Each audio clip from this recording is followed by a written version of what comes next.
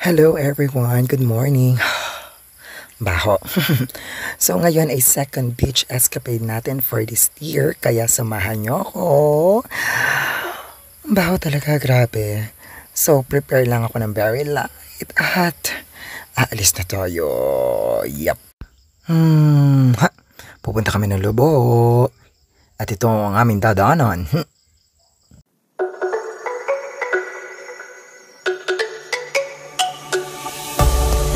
Go, there's no doubt, gotta get out of this small town. You took my heart from me, now you're everywhere I see. Set me free, let me fly, let me find new kinds of highs. We're just wasting here, waiting for another year.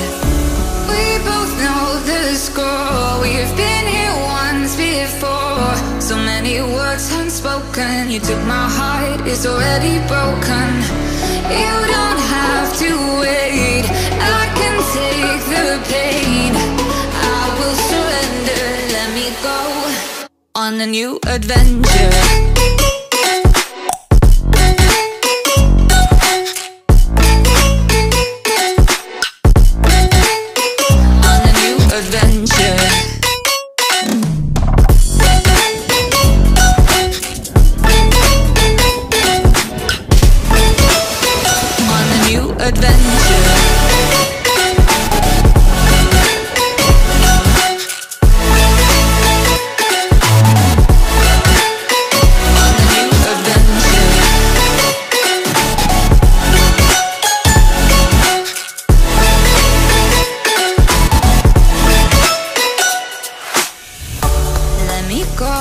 It's my time, watch me build another life. Find another space, explore the world and find my place. Hope you find some peace of mind, hope the night was worth your time. Threw my heart away, we won't see another day. We both know the score, we've been here once before. So many words unspoken, you took my. So as this moment, kasama ko sila Ses Ryan, ang Esteban, hi Bebs, ang Esteban De Leon family. And as this time, nilalakad na namin yung way papunta dun sa resort na aming pag-i-stayan.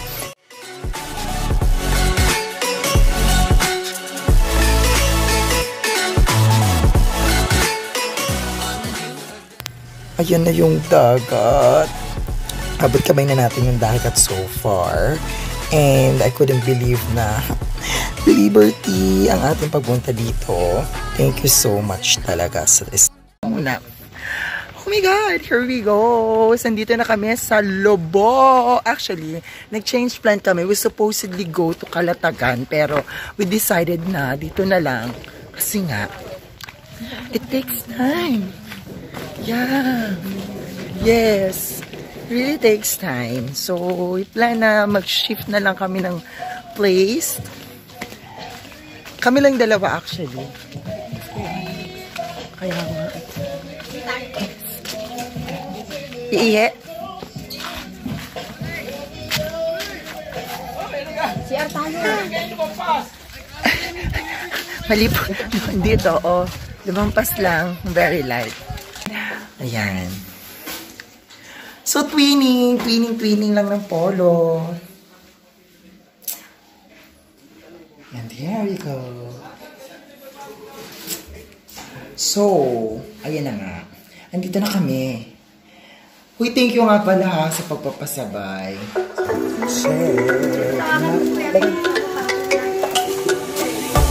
Let me go, there's no doubt, gotta get out of this small town. You took my heart from me, now you're everywhere I see.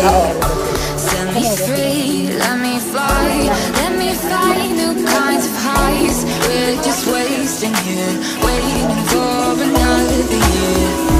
We both know the score, we've been here once before. So many words unspoken, you took my heart, it's already broken. You don't have to wait, I can take the pain. I will surrender, let me go on a new adventure. Alam mo din naman ako yan. anak ng isa sa mga kapatid ni Mary. On a new adventure.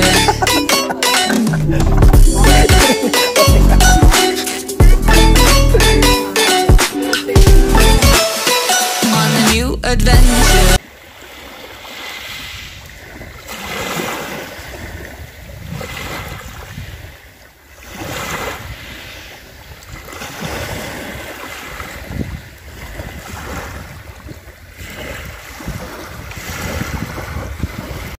Hi everyone! Ngayon ay nandito tayo sa isa sa mga sikat na lugar and municipality here in Batangas, and this is Lobo, Batangas. Yes.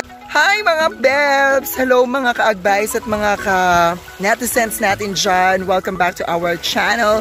And this time, I'm so happy kasi yung friend ko na may-ari ng resort na pinuntahan namin ngayon ay pinaunlakan tayo. Yes, pinaunlakan tayo. At gusto nyo bang makilala kung sino nga ba ang may-ari ng resort na pinuntahan namin?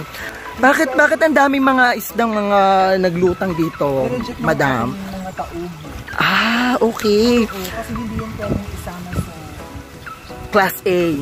Oo, Class. hindi pwedeng ilagay sa mga So pa saan tayo ngayon po, madam? Hindi tayo sa lalo. Welcome to Laluz! Biminda! O ayan, so pupunta kami ngayon doon sa isang lupa, sa isang ektarya ng lupa na nabili ng kaibigan ko. Napaka-sosyalo naman ng kaibigan ko, no? Yan. Dito sa Lobo kasi, literal yung mga beach kami nila, ano talaga hindi talaga pino yung shoreline nila. Super Authority. Meron din dito sa Lobo na stalagmites at stalactites. At meron tayong mga dolomites. Ayan. Ayan ang the dolomite chinenimals. Yan. See? Bongga. So ngayon ay kami ay tatawid sa unang challenge ng pagpunta sa isa sa mga lupain ng aking kaibigan. So, tatawirin namin ngayon ang mga baku-bakong daan. Lahat ay patagin. Ayan. Ang batuhan. Dito sa Lobo, mga friend, free natin siyang mabadaanan. Yes. And, take note, ang ganda ng view dito. Swear. Pero challenging lang kasi nga, napaka-tatalas ng mga bato dito so far. Pero imagine, this is very Instagrammability. Puti na mo, ang ganda. Sobrang ganda. Daig pa namin ang nasa Australia. Charles! Mga bebs. Look at that. See? Oh, see? Kami ay naglalakad sa mga tipak ng bato. At ang ilalim nito ay, lithosphere. Charis. Oh, ang ganda, B. Yan, very virgin ng place. Oh, see? Paano mga punong ganito, bebs? Mga kaibigan? Parang yung mga punong ganyan.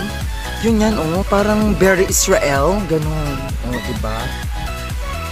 Parang mga puno ng olives. Olives. Yan. Wait lang. Sigaw. Hindi ako natatakot. Hindi ako kinakabahan. Lalaban ako. Lalaban tayo. Ng ating pinuno na nung magsilbi, andito na si Lenny Robredo. Ito na ang ating pinuno, nandito na sa Lobo. Nandito na si Lenny Robredo. Ito na ang ating pinuno, handa nung magsilbi. Hoy, Bex, kay Lenny tayo.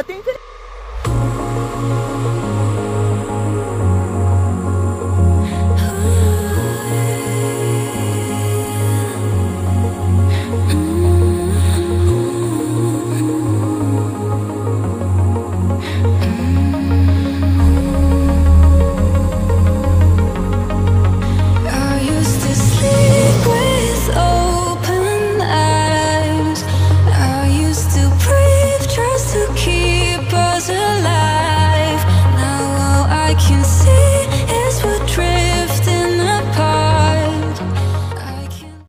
So right now, ako ay nakaupo kasi nakakapagod. Oo, masyadong malayo yung shoreline na aming binaybay ni Sas Ryan. Tapos, no internet. Nagpahinga, umupo sa tabi ng ilog. Tapos naririnig mo yung lagaslas ng ilog. Tapos on the other side, naririnig mo yung malakas na hampas ng alon doon sa mga naglalakihang bato dito sa lubo. Nakakatuwa kasi nagkaroon ng pagkakataon muli tayo na mag-reflect, magpasalamat, and at the same time ay isipin ang mga biyaya na binigay ng Diyos sa atin, at despite doon sa mga uncertainties na nararamdaman natin, na nararanasan natin, we're still so blessed because binibigyan tayo ni Lord ng mga biyaya na unexpectedly na dumadating na hindi naman talaga natin hinihiling sa Kanya. Sabi nga natin, magpakabuti hanggat meron kang pagkakataon para maging mabuti. At there will be no reason for you na maubusan ka ng dahilan para maging mabuti.